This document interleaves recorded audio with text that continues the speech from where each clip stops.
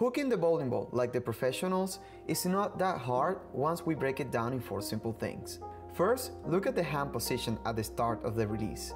Notice that the hand is right behind the ball and it is not on the side or above the ball. It is just right behind. Second, from that point, the hand starts to turn around to create the axis rotation to hook the ball.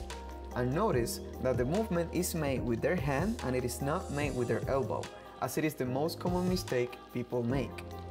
Third, notice that the thumb comes out of the ball first in just a split second, and later they use their 2 middle fingers to grab and pull the ball, in which case, the faster you do this, the more revolutions you will create. And last but not least, notice that the follow-through is always the same to hit their target. Most people try to hook the ball with their arm, which is not the correct way to do it. So make sure you practice these 4 things so you can start hooking the ball like the professionals, because